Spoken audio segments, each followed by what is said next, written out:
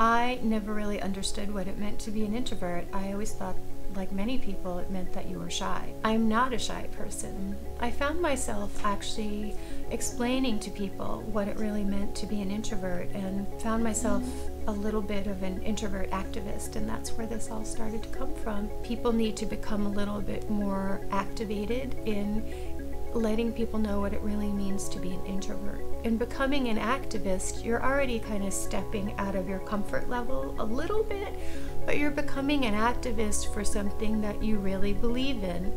My personal favorite introvert is George Harrison.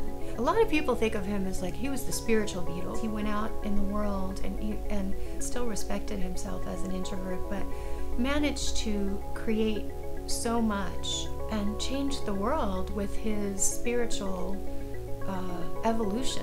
A lot of famous introverts people have heard of, like people like Rosa Parks and Johnny Depp, Steve Martin, Charles Darwin, Audrey Hepburn, Albert Einstein. One of my favorite is Freddie Mercury. You can actually get out there and you can do your thing, and then you can respect and honor yourself as an introvert.